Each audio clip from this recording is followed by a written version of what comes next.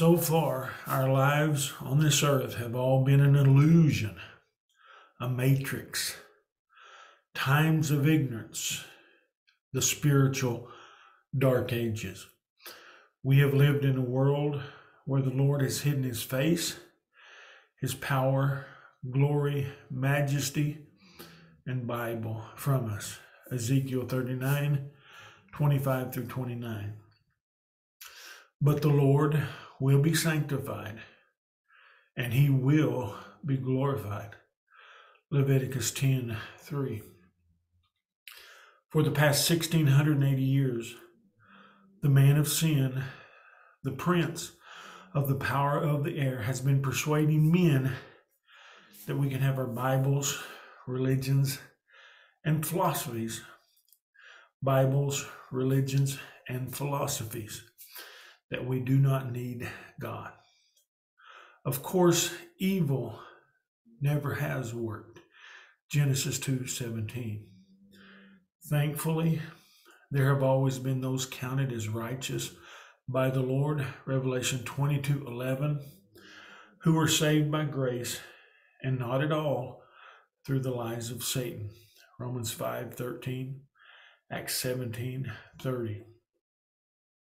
Our Lord allowed the suffering so we would realize that the ways of men do not work, and he could save us at the end, Genesis 2:17, Romans 5:13. Because the man of sin has been identified, we know the second coming of the Lord is at hand. The Bibles and religions of men have only ever proved one thing, and that is that they are not of God.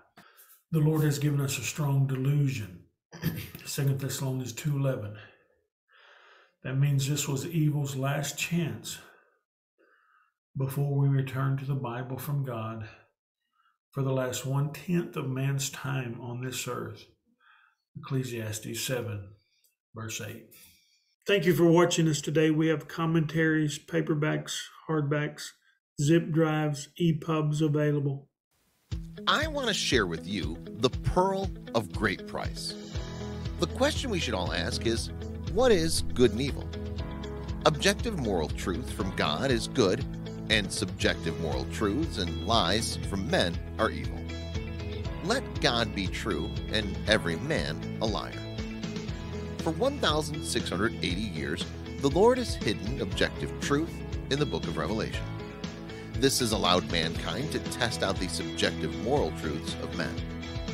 We're starting to come out of the spiritual dark ages and are restoring the perfect law of liberty. www.lulu.com/spotlight/time of the Son of Man.